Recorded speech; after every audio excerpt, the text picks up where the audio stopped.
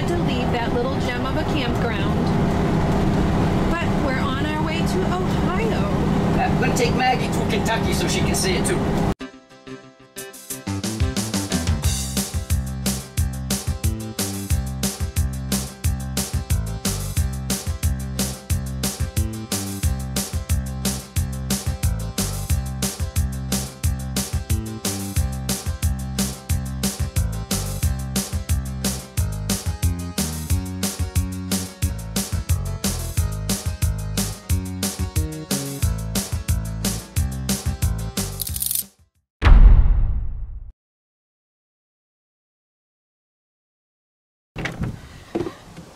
Good morning.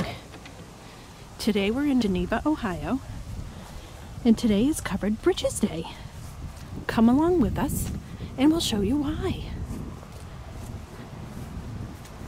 The first covered bridge we're going to show you today is the Liberty Street Covered Bridge, right here in Geneva, Ohio. And I got to tell you, it's not the longest. Do you want to know why?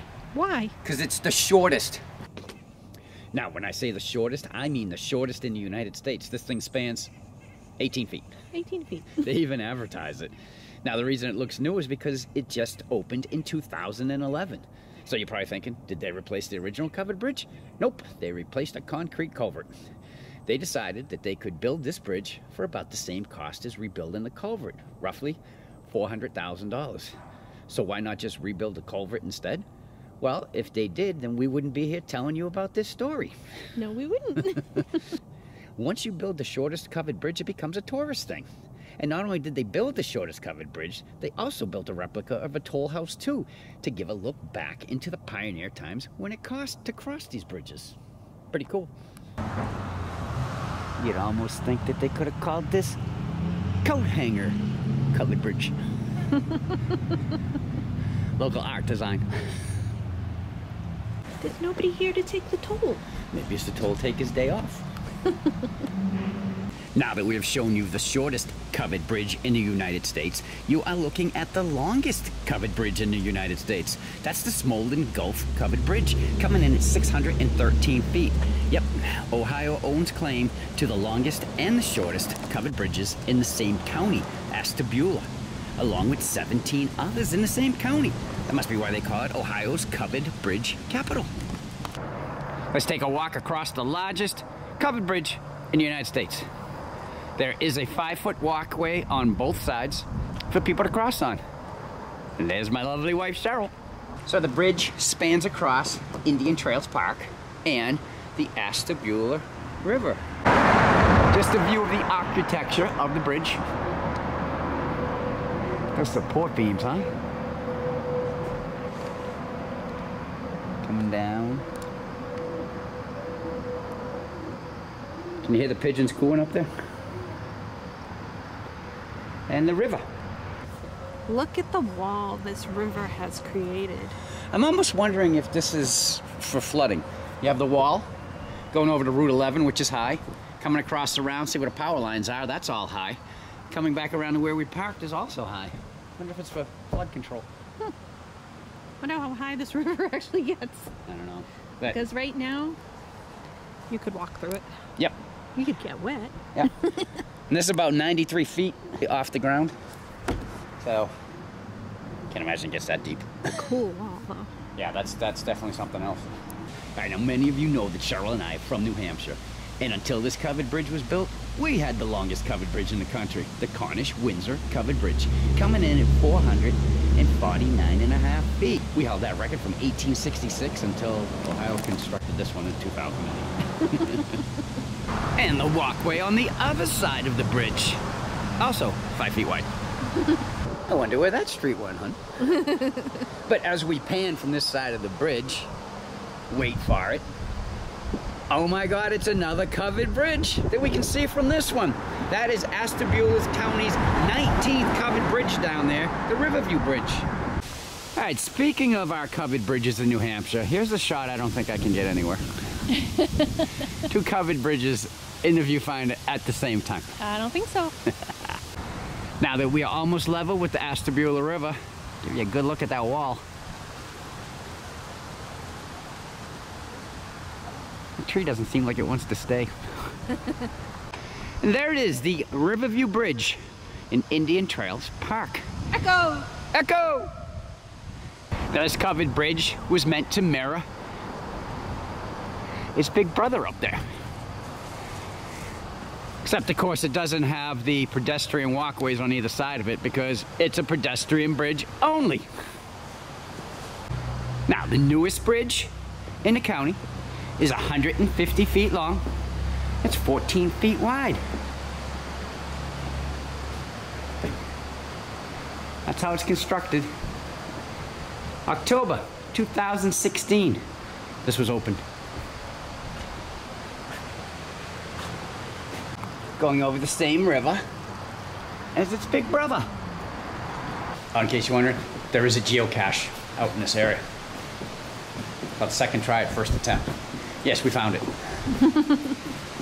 By the way, the hint's off. Look at my note.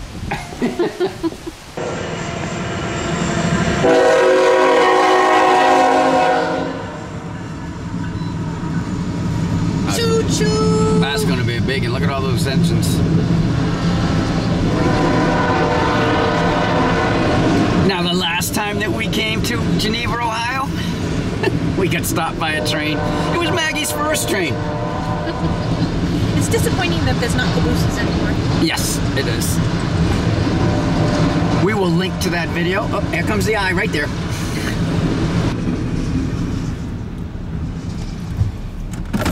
And gates go up.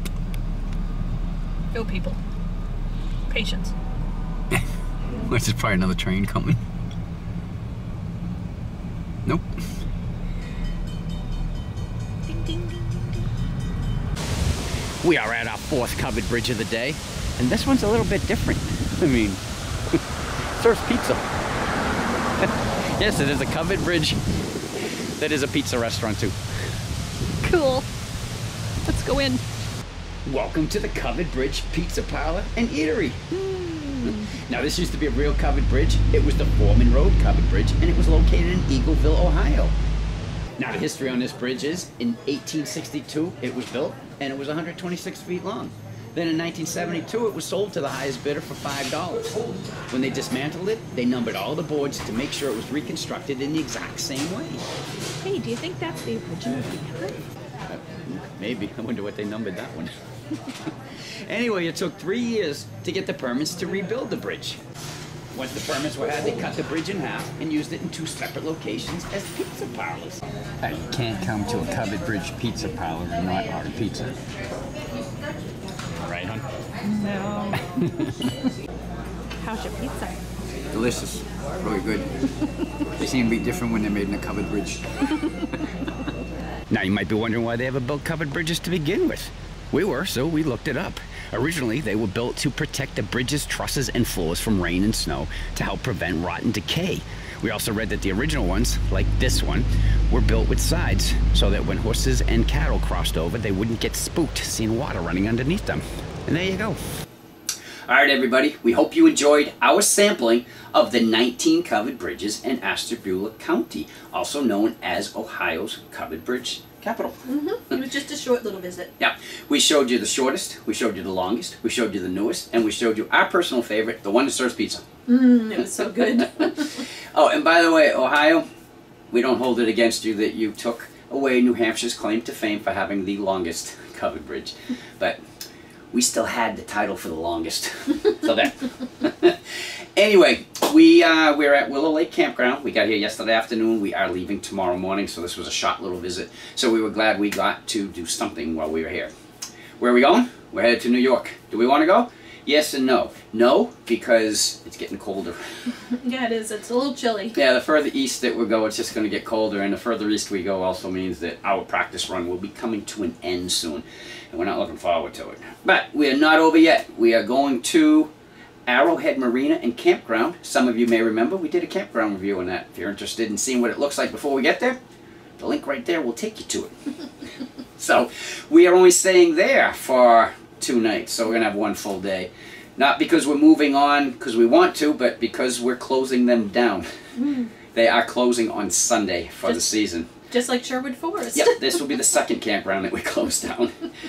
Anyway, what we are looking forward to going east is when we get there, our friends Rich and Yvette are going to be there. So we're looking forward to seeing them again because we have not seen them since the last time we were at Arrowhead. Yep. Other than that, is there anything? I think that's it. Okay. I think we covered everything. All right. So what what we normally do, if you enjoyed this, we'd appreciate that thumbs up as always. And if you want to become part of the Get Gone With Us gang, little red button down there, you can go ahead and just push that. It's pain-free, won't hurt a bit. Feel free to share and comment this video. Right down below. And speaking of, we had somebody get a hold of us via email and ask if they could put our winterizing video on their social media pages. And we were like, sure. I mean, you guys are more than welcome to put it out there if you feel that you've got friends, family, whoever would be, you know, enjoy or or help them out. Thanks, like Cheryl just helped me out. Watching our videos, it would help us to grow the channel too, so we would appreciate it. The way that you do it, right under this video, right next to where the thumbs up and thumbs down are, you'll see a share button. Click on that. You can share it on Facebook, Twitter. There's a few Google Plus, little icons there. Yeah. So whatever you have, you can feel free to share it there.